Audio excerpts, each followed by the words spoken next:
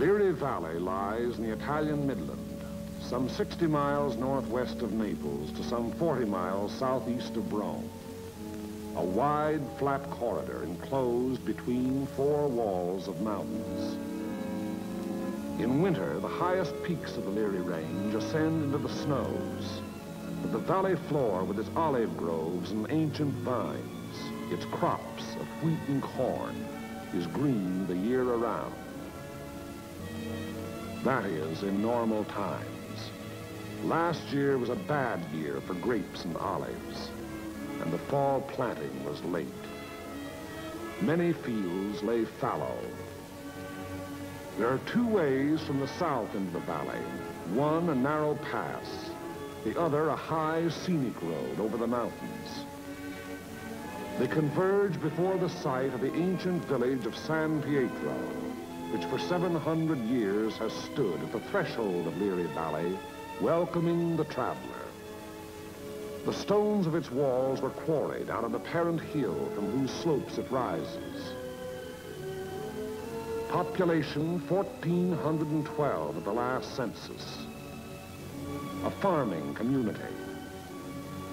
Patron saint, Peter. Point of interest, St. Peter's, 1438. Note, interesting treatment of chancel.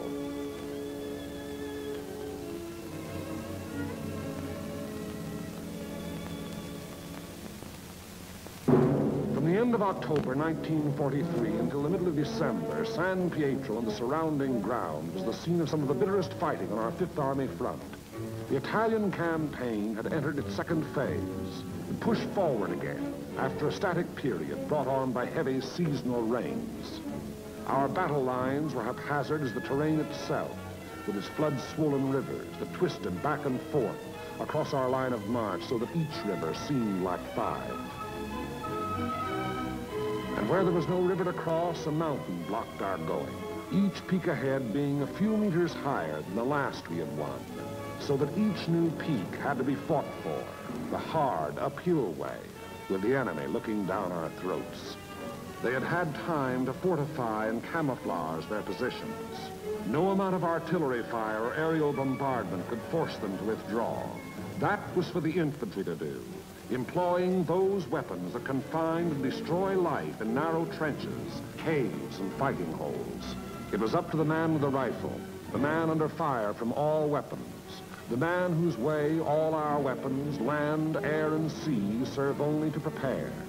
It was up to the foot soldier to attack a hidden enemy over ground that was sown with mines, the anti-personnel S-mines that fly up at a footfall to explode beneath the groin. Nowhere along the entire front were enemy preparations more elaborate than in the San Pietro area. For San Pietro stands at the threshold of Liri Valley, and through Liri Valley, wide and level, runs the most highly prized length of road south of Rome. By early December, we had taken and were holding high ground to the northeast, east, and south of San Pietro, the Camino Maggiore hill mass being last to fall. An Italian brigade under Allied command had made a vain attempt to capture Mount Lungo, possession of which would have acted greatly to our benefit in the impending action. The Italians were all but annihilated. In view of their excessive losses, further operations against Mount Lungo's strategic heights were abandoned. And it was decided to make a direct frontal assault on enemy positions in and around San Pietro. Elements of the 36th Texas Infantry Division were rotated from position to position, overlooking the valley, so the troops might study the terrain ahead from various viewpoints.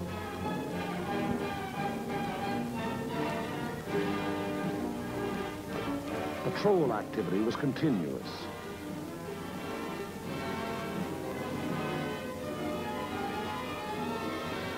Day and night, units went out to reconnoiter the ground, draw fire, take prisoners, thus adding to the sum of our information about the enemy. High points, Mount Lungo's 351 and Mount Sinupro's 1205 and 950 were all manned in force. The town itself was strongly garrisoned, with numerous mortar, machine gun, and heavy weapon emplacements. 4 enemy battalions were dug into a line of connecting trenches and mutually supporting pillboxes in depth that extended from the base of Mount Lungo, northeast across the valley floor to the base of Mount Sammucro. Another battalion was organized to defend the high ground northwest of San Pietro. Areas before these positions were heavily mined and held a confusion of barbed wire and booby traps. On the afternoon before, D-Day and H-Hour were communicated to battalion commanders.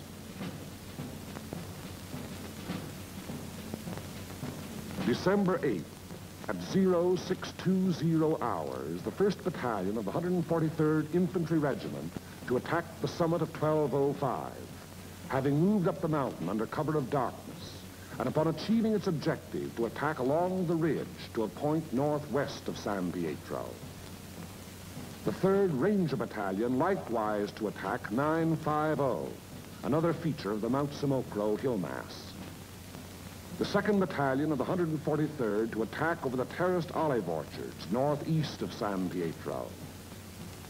The 3rd Battalion acting in support to follow the 2nd at 400 yards. Of the original force to establish the beachhead at Salerno, the 143rd had since spent all but a fortnight in action under extremely bitter weather conditions. At Salerno, at the Volturno crossing, it had taken mortal punishment. The task ahead promised no less bloodshed, yet it was undertaken in good spirits and high confidence. The 1st Battalion began the long, rugged climb up Mount Sammucro.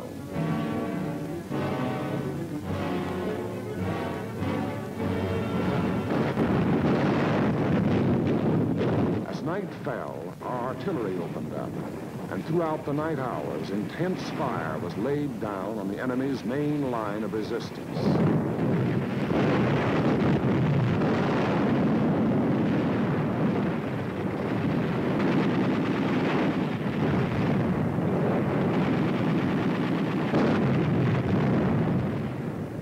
It had rained most of the night, and it was raining at H-Hour when the 2nd and 3rd Battalions crossed the line of departure.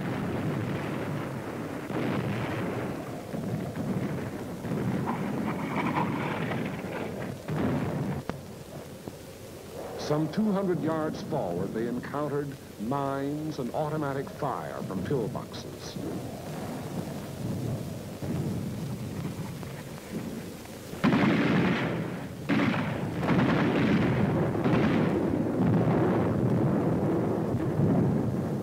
Mortar and artillery were deadly accurate by reason of excellent enemy observation from Mount Lungo, overlooking our advance,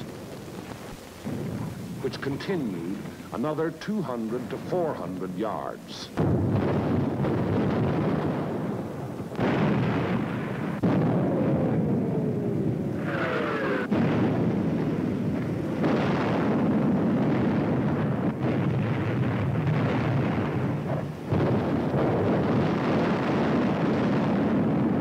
Many men gave their lives in attempts to reach pillboxes and throw hand grenades through the narrow gun openings.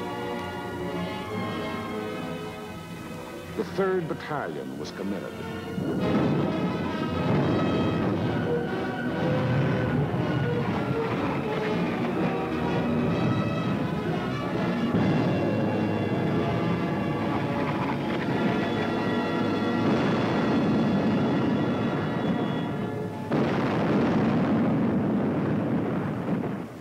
Advance never got more than 600 yards past the line of departure. Our initial assault on San Pietro had been repulsed with heavy casualties.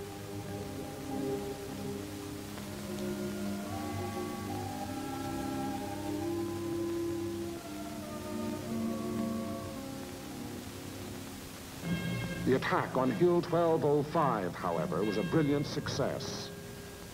Leading elements of the 1st Battalion had gained the summit of the objective before a strongly entrenched enemy knew that an assault was in progress.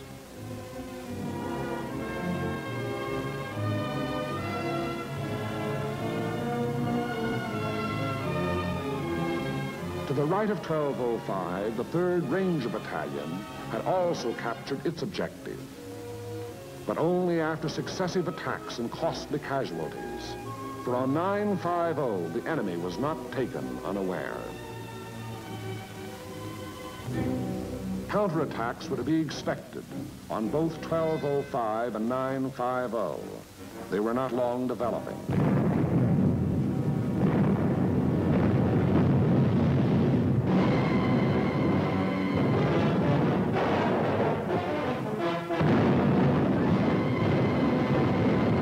The first was launched during the early daylight hours, and even as it was beaten off, another took form.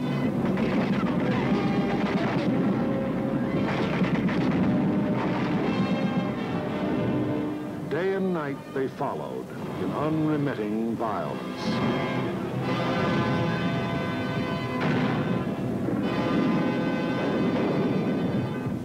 The toll of enemy dead mounted with each new attempt.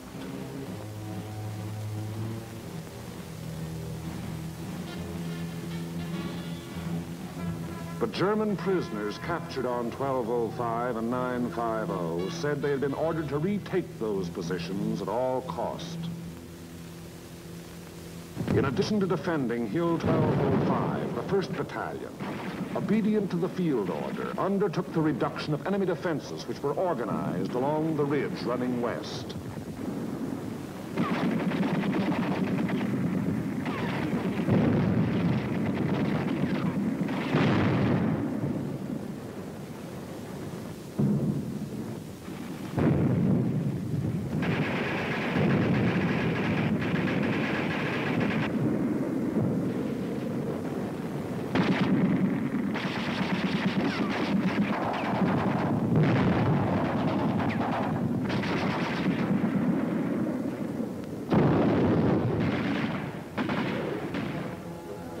On the 12th of December, the 1st Battalion was reinforced by the 504th Parachute Battalion, which took over and maintained the defenses of 1205 and 950, thereby enabling the 1st Battalion to throw its entire remaining strength into the assault along the ridge.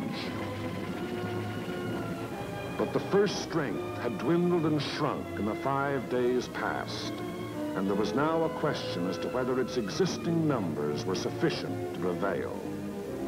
Reports during the night of the 14th of December stated that the enemy was offering bitter resistance and that the issue was in grave doubt.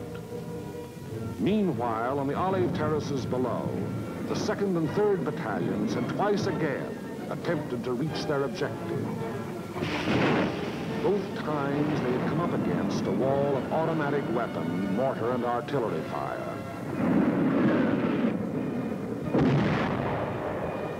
Volunteer patrols made desperate attempts to reach enemy positions and reduce strong points. Not a single member of any such patrol ever came back alive. Our attacking forces were furnished excellent aerial cover by Allied fighter patrols. But now and then, enemy planes were able to slip through and to bomb and strafe our positions, which to all purposes had remained unchanged since the first day. To break the deadlock, orders were given for a coordinated divisional attack. The 2nd and 3rd Battalions of the 143rd to proceed in the execution of the original orders.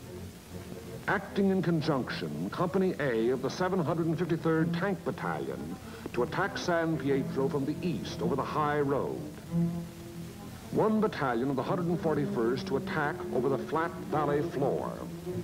After nightfall on D-Day, the 142nd Infantry Regiment to attack Mount Lungo.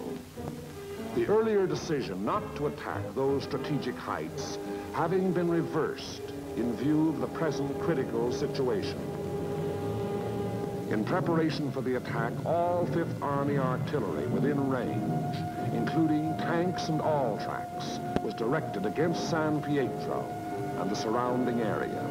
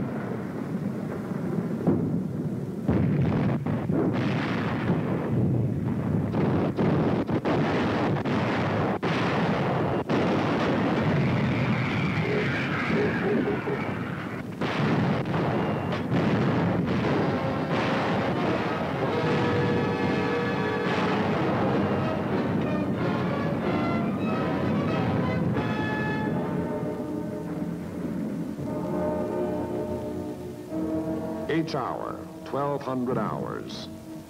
D-Day, the 15th of December.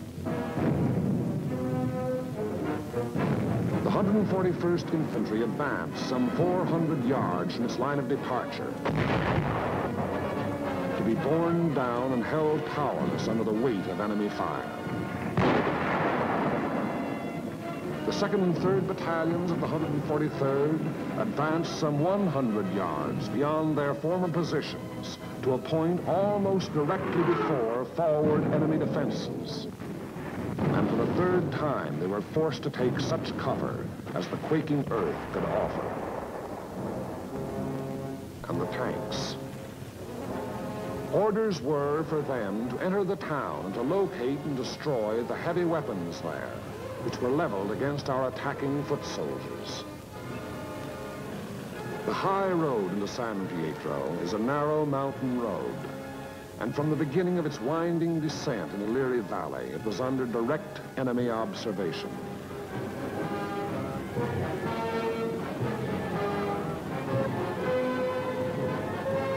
"16 tanks started down that road. 3 reached the outskirts of the town.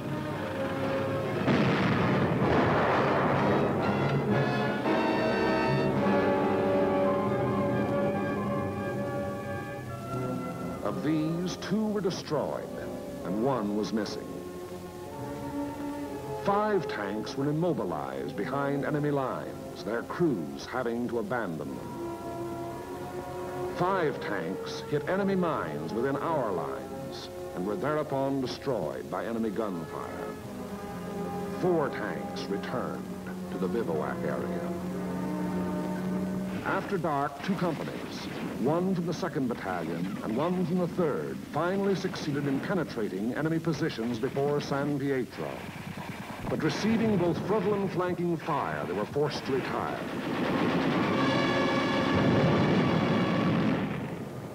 Company E having been reduced in strength to a handful of riflemen, and Company L faring little better.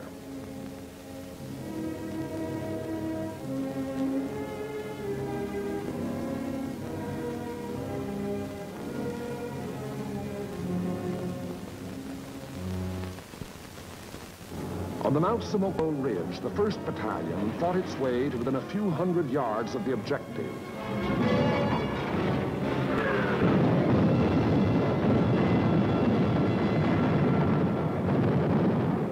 But it had paid for ground gained at the rate of a man a yard, and it did not have strength to carry the fight any further forward. On Mount Lungo, however, despite bitter resistance, battalions of the 142nd, in successive waves, kept pushing upwards,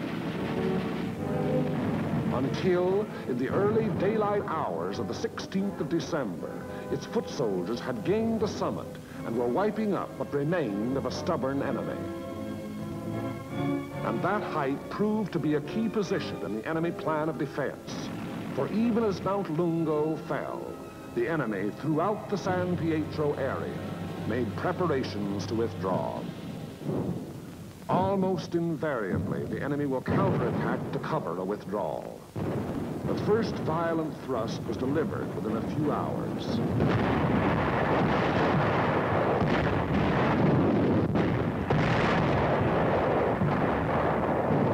And thereafter, counterattacks came in waves, the roar of the last mingling with the rush and fury of the next to bring. Many companies lost all their officers. Enlisted men came forward as inspirational leaders to rally their battered companies into resisting yet one more onslaught. Our own artillery was brought to fall within 100 yards of our front-line elements. After 5 hours, during which the earth never ceased to tremble, counterattacks ended, indicating that the withdrawal of the enemy's main body had commenced.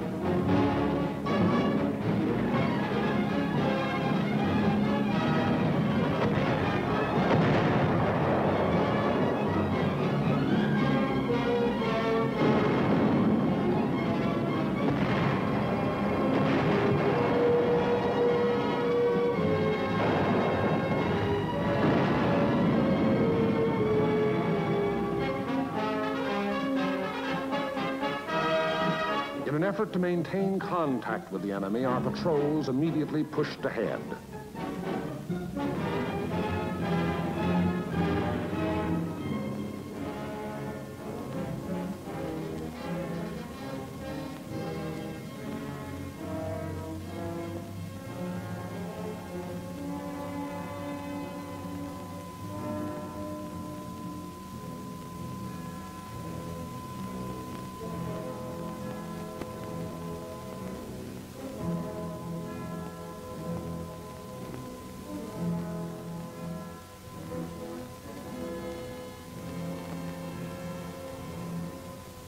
Entering the town, they discovered that San Pietro was ours for the taking.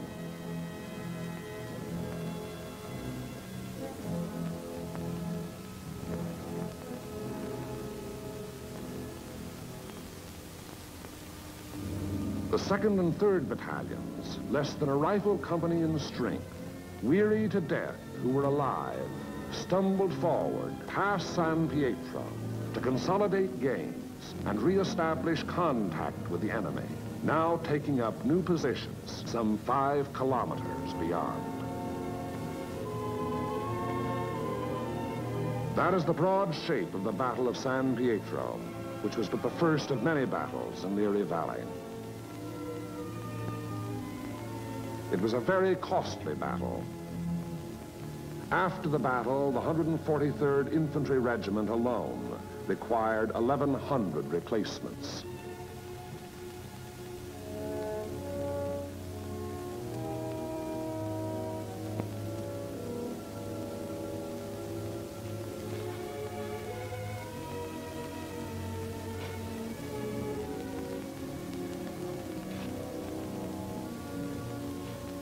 The lives lost were precious lives to their country, to their loved ones, and to the men themselves.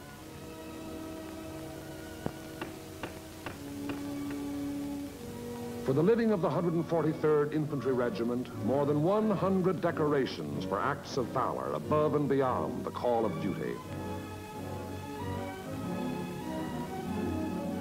Many among these you see alive here have since joined the ranks of their brothers in arms who fell at San Pietro. For ahead lay San Vittore and the Rapido River and Cassino, and beyond Cassino more rivers and more mountains and more towns, more San Pietros, greater or lesser, 1,000 more. As the battle passed over and beyond San Pietro, westward, townspeople began to appear, coming out of their caves in the mountains where they had stayed in hiding during the enemy occupation. They were mostly old people and children.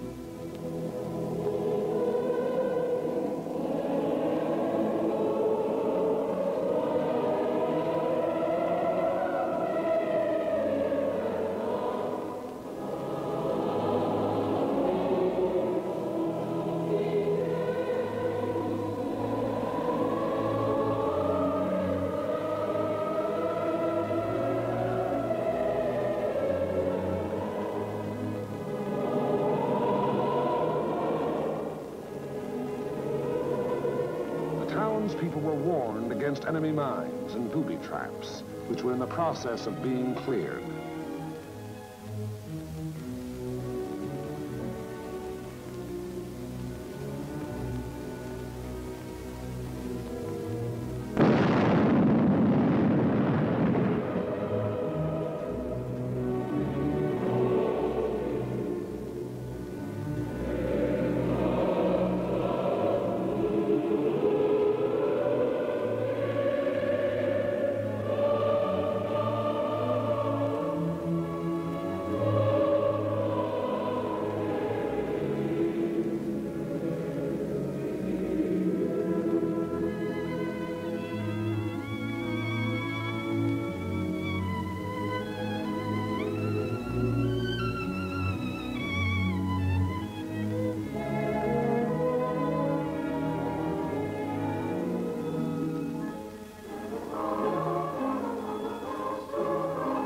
Children are able to forget quickly.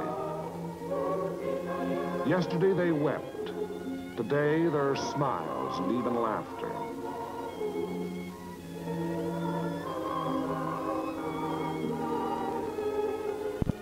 Tomorrow, it will be as though the bad things had never happened.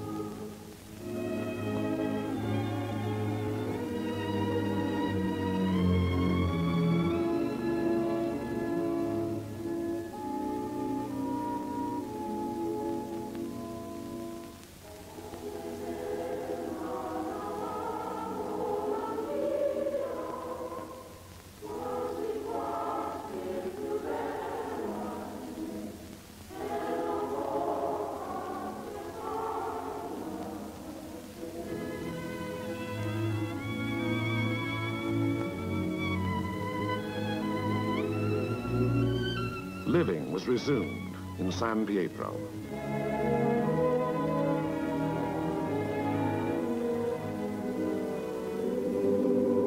Our prime military aim being to engage and defeat the enemy, the capture of the town itself and the liberation of its people is of an incidental nature. But the people in their military innocence look upon us solely as their deliverers. It was to free them and their farmlands that we came.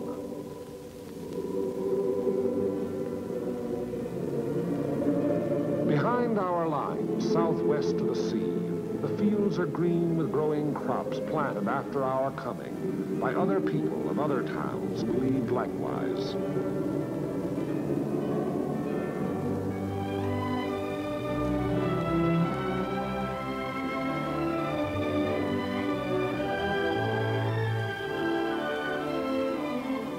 The new won earth at San Pietro was plowed and sown. It should yield a good harvest this year.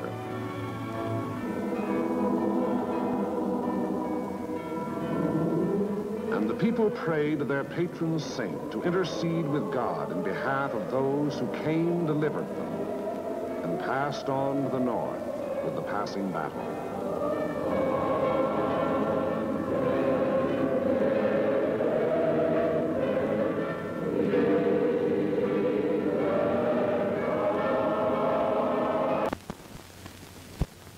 In 1943, it was one of our strategic aims to draw as many German forces as possible away from the Russian front and French coastal areas and to contain them on the Italian peninsula while liberating as much of Italy as might be possible with the means at our disposal.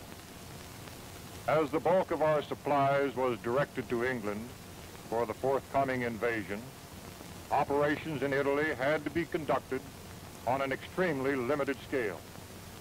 Thus it came about that during the winter months, the number of Allied divisions in Italy was greatly reduced. Yet so determined was their effort that they succeeded in holding in Italy a very large number of German divisions during the pre-invasion period. San Pietro in the 5th Army sector was the key to the Liri Valley. We knew it, and the enemy knew it. We had to take it, even though the immediate cost would be high. We took it, and the cost in relation to the later advance was not excessive. By its very nature, this success worked bitter hardships upon each individual soldier, calling for the full measure of his courage and devotion. The response of our 5th Army troops provides an inspiring page in our military history. To these individuals, living and dead, and to those who now continue in their tradition, this picture is dedicated. The bitterest fighting on our 5th Army front, the Italian campaign had entered its second phase. It pushed forward again after a static period brought on by heavy seasonal rains. Our battle lines were haphazard as the terrain itself, with its flood-swollen rivers that twisted back and forth across our line of march so that each river seemed like 5. And where there was no river to cross, a mountain blocked our going, each peak ahead being a few meters higher than the last we had won, so that each new peak had to be fought for, the hard uphill way as it rises. Population 1,412 at the last census. A farming community. Patron saint, Peter. Point of interest, St. Peter's, 1438. Note, interesting treatment of chancel.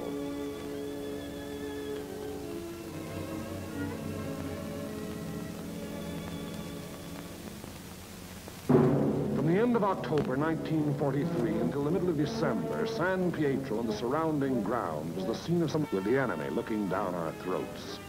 They had had time to fortify and camouflage their positions. No amount of artillery fire or aerial bombardment could force them to withdraw. That was for the infantry to do, employing those weapons that confine and destroy life in narrow trenches, caves, and fighting holes. It was up to the man with the rifle, the man under fire from all weapons, the man whose way all our weapons, land, air, and sea, serve only to prepare. It was up to the foot soldier to attack a hidden enemy over ground that was sown with mud.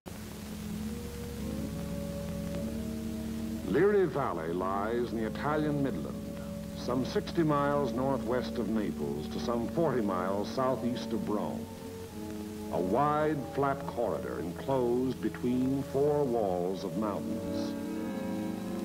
In winter, the highest peaks of the Liri Range ascend into the snows, but the valley floor with its olive groves and ancient vines, its crops of wheat and corn, is green the year around. That is, in normal times. Last year was a bad year for grapes and olives, and the fall planting was late. Many fields lay fallow. There are two ways from the south into the valley. One, a narrow pass. The other, a high, scenic road over the mountains. They converge before the site of the ancient village of San Pietro, which for 700 years has stood at the threshold of Liri Valley, welcoming the traveler. The stones of its walls were quarried out of the parent hill from whose slope